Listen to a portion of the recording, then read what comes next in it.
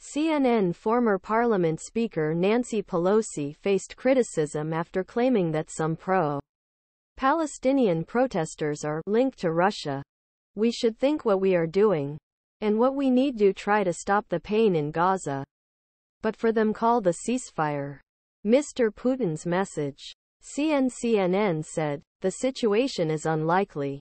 Russian President Vladimir Putin referring to connected comments interrupted the activities of pro-Palestinian protesters who demanded a ceasefire during the Israeli-Hamas war in Gaza and continuously interrupted Pelosi's latest event in Seattle. I think some of these protesters are spontaneously organic and sincere. When some pro-Palestinian protests think that Russian plants were asked, California replied, I don't think they are plants. I think some financing should be investigated.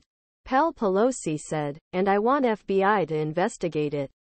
Nihad Awad, president of the American Islamic Relations Council, was rapidly criticized by Nihad Awad, who said that organization was deeply uncomfortable and seeks Pelosi's proposal that FBI's protests were investigating outright authoritarian. We are deeply uncomfortable with the interpretations of the former parliamentary speaker Pelosi. The claim that some Americans who protested a Gaza ceasefire are working with Vladimir Putin is delusional and the call FBI to these protesters research. The Pelosi spokesman told CNN that former speaker supported and defended right to peaceful protest, but accepted history of xenophobia involved in American politics to influence elections.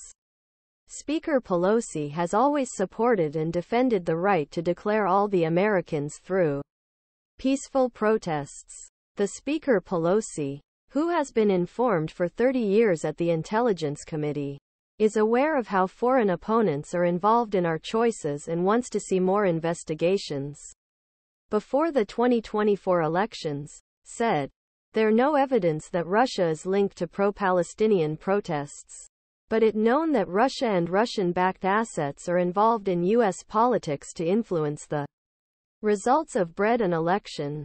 A report published by U.S. intelligence group March 2021 described how the Russian government was involved in 2020 elections, refers to a major disinformation pressure, and detail how it affects former President Donald Trump support.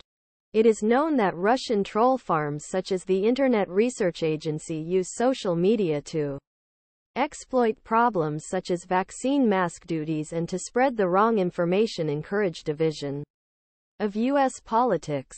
Avery Lotz from CNN, Haley Talbot and Diane Gallagher contributed to this report.